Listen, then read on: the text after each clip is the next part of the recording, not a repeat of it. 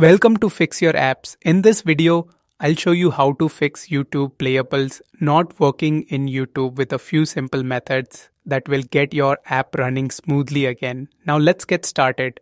Method 1. Step 1.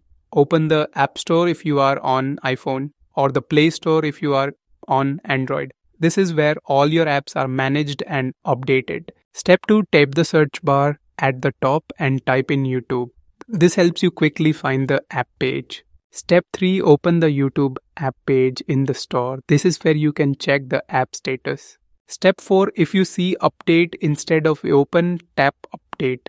Keeping the app up to date ensures it runs without bugs or errors. Method 2. Step 1. Open the settings app on your device. This is where all the main system options are available.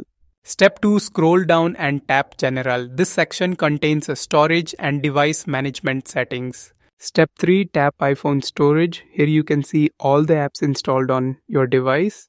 Step 4. Scroll and find YouTube, then tap on it. This will open the app-specific settings.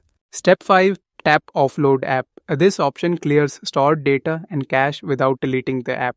Step 6. Tap Offload app again to confirm. Doing this removes unwanted files and can fix issues with the app.